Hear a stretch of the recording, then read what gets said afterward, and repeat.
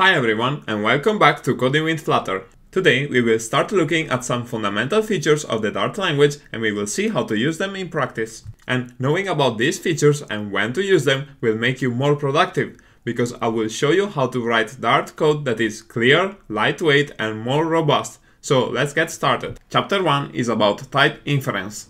And type inference refers to the ability of the compiler to automatically infer the type of an expression, so that we don't have to declare the type ourselves. So in this example, I have declared three variables of type string, int, and double. But if I want, I can declare these variables with var, because Dart is able to infer the type of each of these variables from the expression on the right side of the assignment. So as long as you declare and initialize variables at the same time, then Dart can infer the type for you. However, if you write something like this, then on this line x is declared but not initialized. So Dart will decide that the type of x is dynamic, and this means that we can assign values of any type to x, like this. So the takeaway here is that Dart will infer the correct type for us if we use var, as long as variables are declared and initialized at the same time.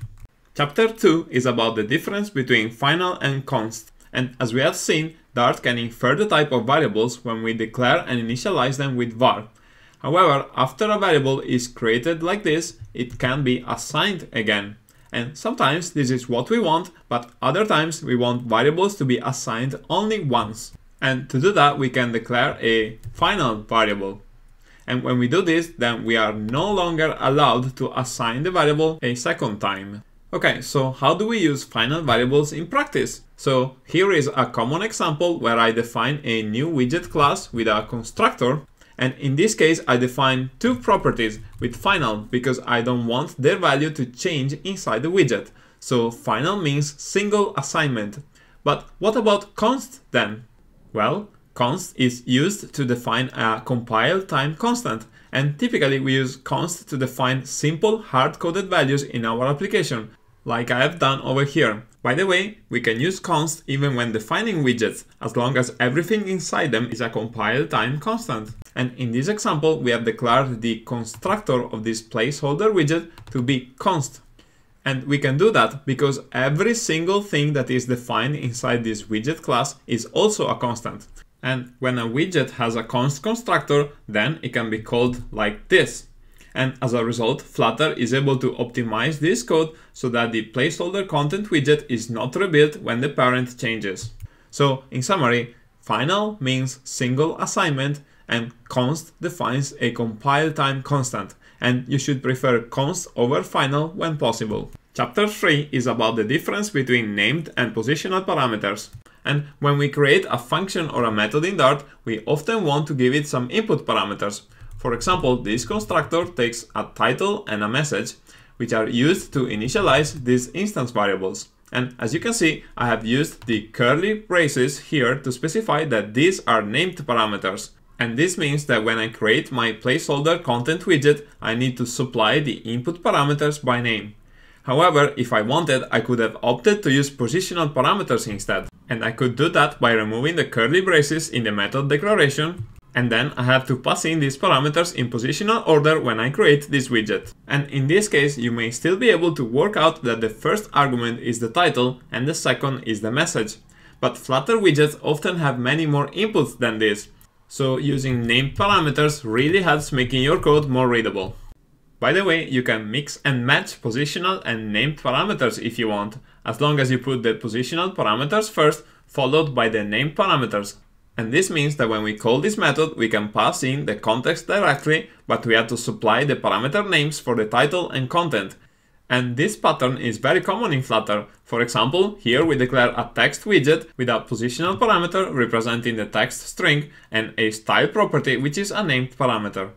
To sum up, with Dart you can use named or positional parameters, and you can even mix and match them by declaring the positional parameters first, followed by the named parameters. And as a general rule, I always want my code to be clear and self-explanatory, and I choose to use named or positional parameters accordingly. Next, let's look at required and default parameters.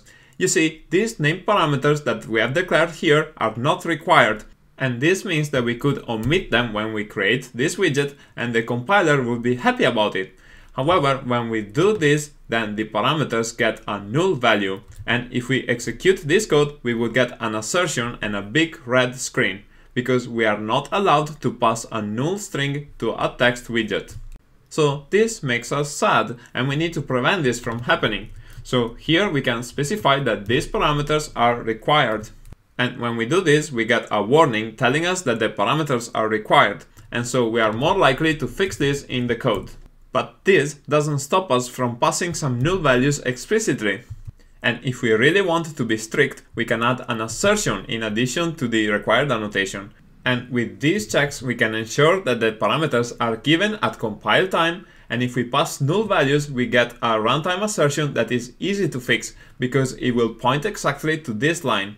So all these checks help us to write safer code. By the way, what I had said about required and null values may change once non-nullable types are added to the Dart language. And the idea here is to specify that an object cannot be null at compile time, and this feature alone can solve an entire class of problems. And it was built from the start in the Swift and Kotlin languages. So you can follow this page for updates on this feature. Okay, so required is very useful, but there are some cases where it is more appropriate to specify some default values, which look like this. And with this change, when we omit the parameters, then the default values are used, or we can supply some values ourselves. By the way, default values can also be set with positional parameters, and this is done by surrounding the positional parameters with square brackets and using this syntax. In summary, you can use required, assert, and default values to make your code safer. Okay, so that's all for today, and we'll look at more features in the upcoming videos. Thank you very much for watching, and I'll see you on the next video.